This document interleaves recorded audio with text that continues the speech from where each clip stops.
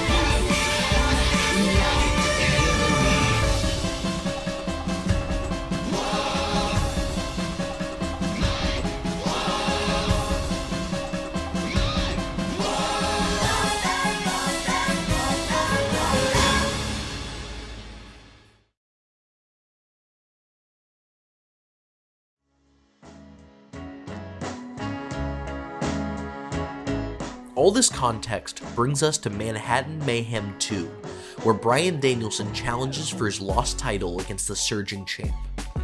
This match is so transcendent that it's special before the bell even rings, with the exuberant dragon full of emotion contrasted against the stoic monster across the ring from him.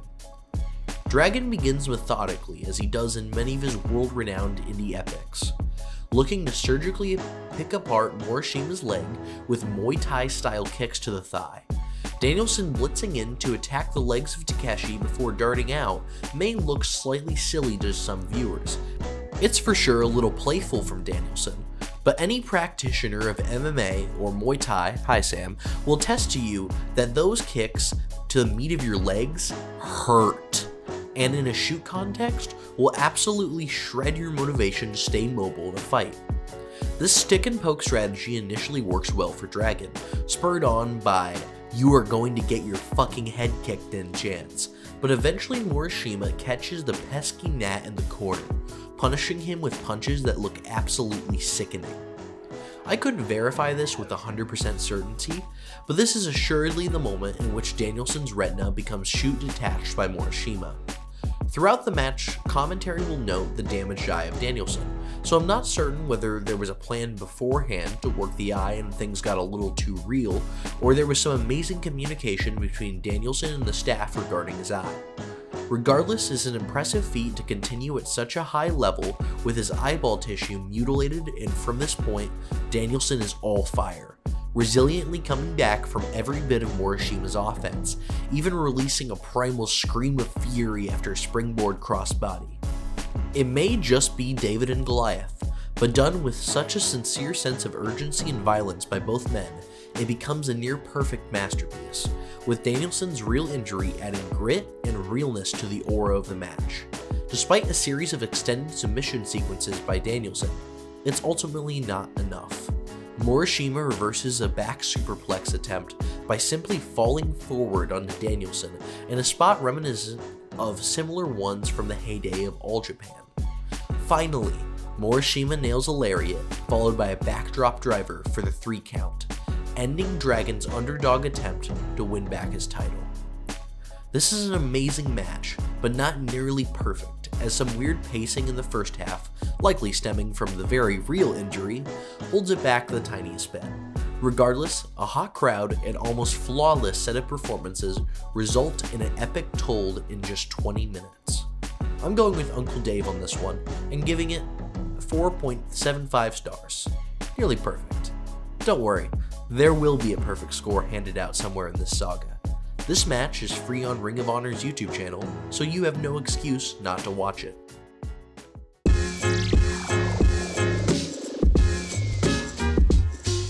It's a month later, and Dragon is beginning to change from a sleeping monster content to lay on his piles of battle-earned gold to a predator on the hunt for his prey. In the first match, Morishima took his eye, albeit temporarily, he got better. But now Danielson will repay him by taking his soul. In the first outing, Danielson was comfortable. Yes, he's lost before in ROH, but there's never really been a challenge that overwhelmed him the same way that Morishima did in the first match. In an amazing promo before the match, Dragon wears an eye patch following his retina being detached and orbital bone damaged. He says that he contemplated retirement, but he needs to try this again after the devastating loss 3 weeks ago. There's no honor to begin this match, as the pre-match handshake in accordance with the Code of Honor is not observed. Danielson begins the match much more recklessly than before, blitzing Morishima with vicious forearms. Morishima stated before the match he will not exploit the damaged eye of Dragon, and yet upon catching Danielson with a boot, he sends him into the guardrail, destroying his eye patch. They trade moves back and forth for a while, Danielson using his body as a weapon by flinging himself into suicide dives and flying knees, and Morishima powerbombing him, which earns a 2 count. Danielson then counters with a brilliant submission sequence, transitioning from a triangle choke, to a Mexican surfboard, to a bow and arrow choke. He smothers Morishima, reminding the ref he has until 5, once the Goliath grabs the ropes for a break. Unfortunately for Dragon, Morishima is indeed a monster, and so Takeshi sends him to the Shadow Realm with a forearm.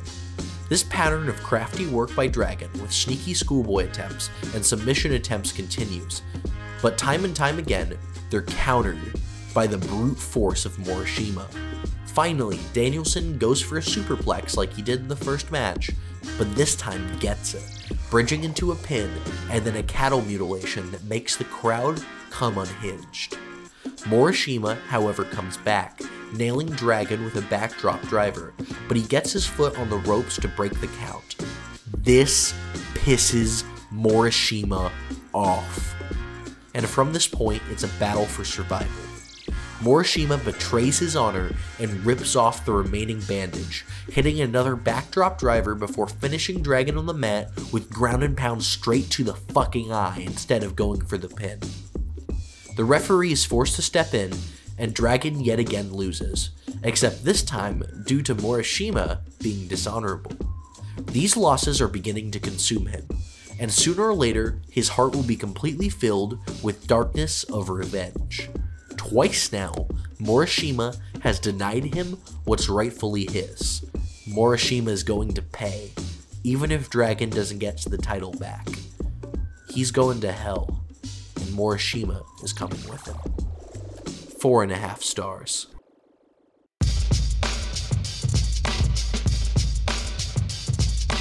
It's 2 months later, and Morishima somehow lost the title to Nigel McGuinness.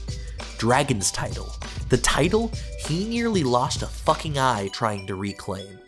Yet at this point, it's meaningless. Dragon is going to make an example of Morishima to show what happens when you defy the best wrestler in the world. Morishima is still making his entrance when Danielson jumps him, something you should keep in your memory for later. He absolutely batters Takeshi against the barricade again and again, even pushing the cameraman aside at one point to continue the onslaught.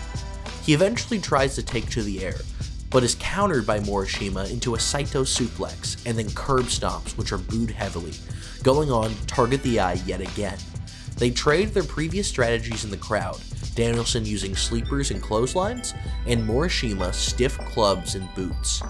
Finally, however, the match gets messy.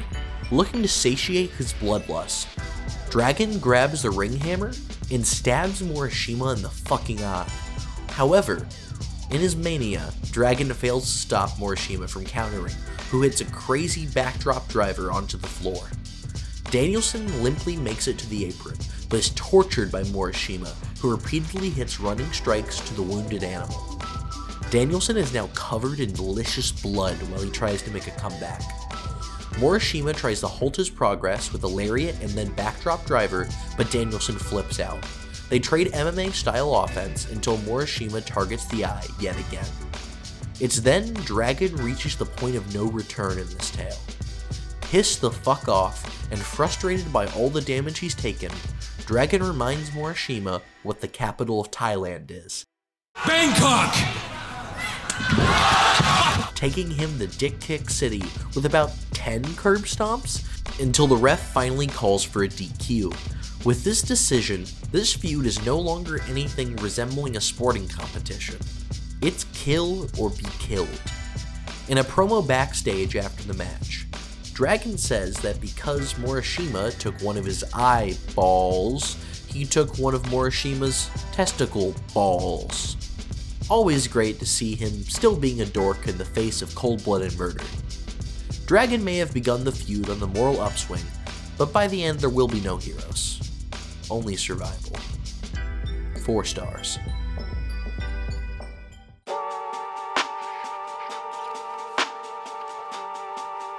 Seeing as the previous match ended in a DQ, the following match, the shortest in the series, is contested under what's known as relaxed rules. Once again, this match begins in the aisle, Dragon throwing off his robe to signal he's ready to brawl. Even though the fighting has become vicious and personal, there's a strange understanding that's been formed between these two men for the remainder of the feud. Gone is any pretense that this is about sports, titles, or honor. It's a primal struggle between two men, an honest depiction of violence in pursuit of destruction. They're no longer battling to win, they're shooting to kill. Eye gouges and guardrail slams ensue, and the bell doesn't even ring for about 2 minutes after the brawl starts. Finally, a missile dropkick from Morishima pushing Dragon into the ring actually officially starts the match. Takeshi then goes vintage territory era 4 and heel, choking Dragon with the ropes, raking his back, and finally forcing the injured eye into the ropes in an act of precise cruelty, uncharacteristic of the normally blunt force monster.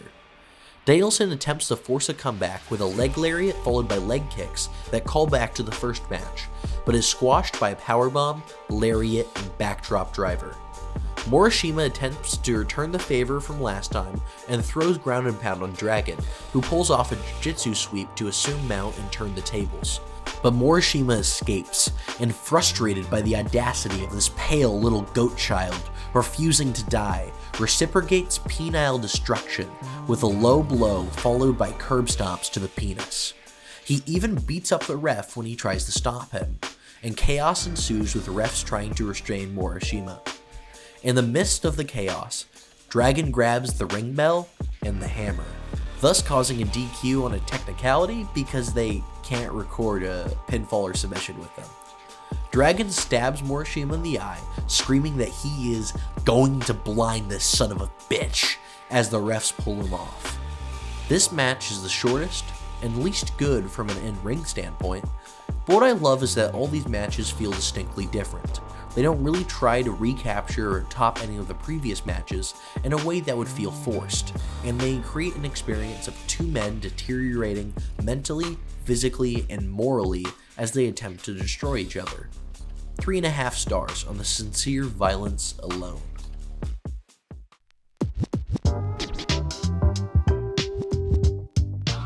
Now comes the strange and slightly botched on ROH's part of the feud.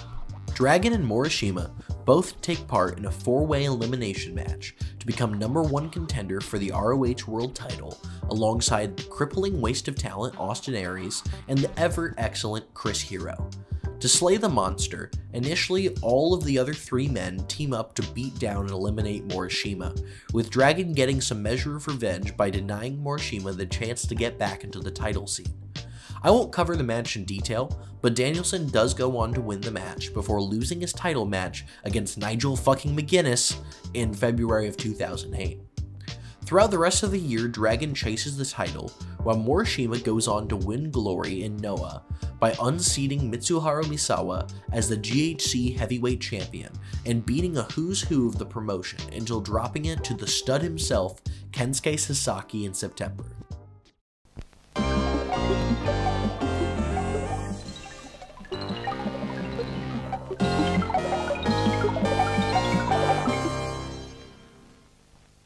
When Takeshi Morishima won the GHC title from Mitsuharu Misawa on March 2nd, 2008, it was definitely seen as a big step in the right direction for Noah.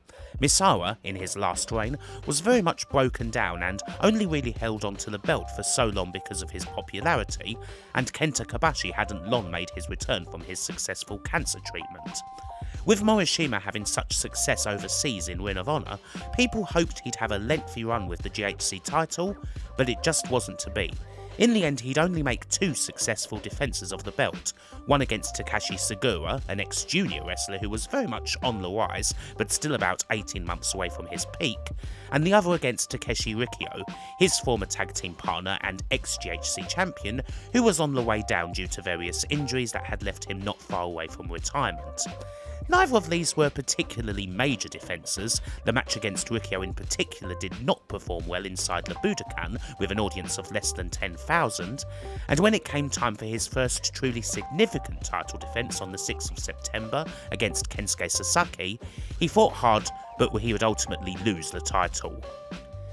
As for reasons why Morishima's GHC reign ended up missing the mark, like various others such as Naomichi Marufuji's and Jun Akiyama's had before it, while it's possible to speculate that a failed WWE tryout while he was still GHC champion, one fully agreed to by Noah as part of a deal that the WWE was never truly going to go for, was part of the reason for his reign ending quite suddenly due to Noah being unhappy with his level of performance, the likelier truth was far bigger than Morishima's performances on the card as champion. As the credit crunch and global recession bit hard in the summer of 2008, Noah found themselves in a very precarious position financially, as did their main carrier, Nippon TV, who ran a weekly show for Noah, albeit in the dead of night. In this time of financial crisis, Kensuke Sasaki, an established big star and long-time freelancer, made a deal to make Noah his home promotion, and the strap went his way in order to try and patch up the wounds, if you will. And it probably should be noted that even Sasaki's arrival and reign wasn't enough to stop Noah from losing their weekly TV show in 2009. Morishima's first GHC title reign was unfortunate, and his other ones weren't ever going to be as significant, but while it's certainly a shame he didn't get to do more major matches as champion, the reasons for his reign sputtering out were, in the end, largely out of his control. He made a few one-off appearances in Ring of Honor throughout the year, but the final ROH pay-per-view of 2008 would mark his last ever appearance in the company. That December, at Final Battle, one last match was made after almost exactly a year of them not facing each other. Bryan Danielson versus Takeshi Morishima in a fight without honor. Then I went over and visited my dad, and my dad's a great guy. He's got a lot of wisdom, and I respect his opinion and all that kind of stuff. We were talking about all the different options and stuff that I have. I could go back to school, I could go work in the mill, and but right before my dad got up to make me a tuna sandwich, he turns to me and he says, but this is the life you always wanted. And I went home and I thought about it. And wrestling is everything that I love. The pay-per-view main events, the being in front of the live crowd, the train to be a professional athlete, and all the injuries, all the detached retinas, all the separated shoulders, all the muscle tears and everything. This is the life that I wanted my entire life.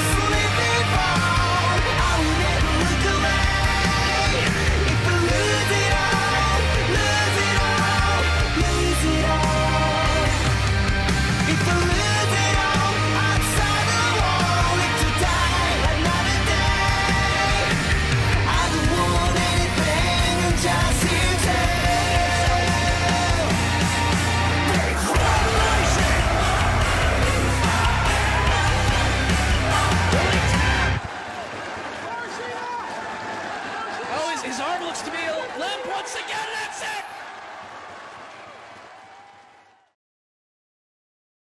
Morishima enters the ring as he does normally, lumbering forward, waiting for Dragon to emerge so that he can put him down for good. Maybe it's just me, but the trip back to Noah and the pressure of holding one of the most prestigious belts in the world seems to have weathered him a bit. He seems weary in a way he didn't before. Being at the top doesn't mean you've done it all. It just means there's a target on your back from now on. The lights go down and the final countdown plays, but something is off. The lights stay off as the intro plays, and fans begin to scream as they see something moving through the darkness, Morishima none the wiser. It's then that the lights come up, and the dragon has taken flight, jumping off the ropes with a flying knee that wrecks Morishima. Not letting up, he drop kicks the beast out of the ring, eventually nailing a reckless springboard splash that sends both competitors into the front rows of the crowd. His song still playing, as it reaches its crescendo to the chorus, Danielson proudly stands up and poses as the crowd screams out the lyrics. What we're watching here is no longer a performer nor combatant. He's a king of his domain, a god with hundreds singing out in his temple. It's been a year since Morishima has interacted with Danielson, and maybe he's forgotten how heated things were. And just maybe, he forgot what Dragon has promised to do with him. Danielson, however, has forgotten nothing. Nor has he forgiven Morishima for depriving him of vision, titles, and most of all, honor. He isn't the same cerebral opponent he was in the beginning of our tale. He's become a one-man maelstrom of hurt and ill intent, optimized to finally complete the task at hand, slaying Morishima. The old cliche says to be careful when fighting monsters. You do not become one, but Dragon is like a year past that. He's a demon of the squared circle. Danielson hammers away with European uppercuts, forcing Morishima into the ringside table and grabbing the ring hammer, once again gouging his mortal enemy in the eye to repay him a dozen times over. He even tries to stab Morishima in the fucking throat with it, but Morishima stops him and takes the action back to the ring. Morishima no-sells an uppercut, so Dragon resorts to a series of headbutts to bash him down into the mat. Morishima rolls him up for a 1 count, and tries to hit a German off the apron before getting clubbed off. Dragon eventually gets sent to the barricade, and then it's some delicious blood that gets flowing for the remainder of the match. Morishima then goes on to commit a sickening series of attacks, with chair shots, a disgusting ring post spot, and finally, a rope-assisted choke where he fishhooks Dragon because he's a dick. It's just after this that the most important set piece for the remainder of the match is introduced. The chain. Morishima performs a chain-assisted choke and rains elbows down until the referee pleads for him to stop, which he finally does. Dragon finally forces his way back into the match by dodging a Morishima dropkick, trading strikes, and then murdering Morishima with a suicide dive that makes the crowd loudly proclaim what we already know. He is the best in the world, Crimea River Phil. Back into the ring, and Dragon hits about a billion kicks to Morishima, only getting in a 2. In a move very similar to one performed by Yoshiaki Fujiwara versus Genichiro Tenryu, he wipes off his bloody face using his hands before slapping the shit out of Morishima with them. Unfortunately for him, Morishima breaks free and regains momentum, hitting a furious series of moves going from Uranage to Lariat to finally a backdrop driver that is countered by Danielson. Danielson hits a strained, bridging German before transitioning into the cattle mutilation. Morishima is able to break it, but Dragon punishes him with elbows until the Japanese monster makes his way back up, no-selling the strikes and eventually choking him again with the chain. He attempts to hit a super backdrop driver, but Dragon counters it by dropping him testicles first onto the turnbuckle. And now, he has the chain. Curb stomps ensue combined with a chain-assisted crossface. Barely hanging on, Morishima hulks up, landing an explosive powerbomb before almost putting away Danielson with a Northern Lights bomb combined with a driver before the battered goat gets his foot on the rope. Morishima finally wraps his arm with the chain, preparing the coup de grace to finally put him down, and unleashes a god-shattering lariat towards Danielson. But Dragon catches it, rolling into a Fujiwara armbar and then a fucking chain-based cattle mutilation. Morishima tries to use his power one more time, but still bound up, is unable to avoid 2 giant low blows by the American Dragon. Chain elbows are hit, and once more, the cattle mutilation is locked in. Morishima has nothing left, and finally succumbs to the hold, passing out. The locker room comes out to congratulate Dragon, who thanks the crowd with his out-of-character, assuming sincerity to send them home happy. This is not just a match, it's a blood-spattered epic about 2 men who just need to kill each other. If you watch this match and dislike it, I no longer wish to speak to you. Easily the full 5 stars, and one of the best matches of Dragon's career.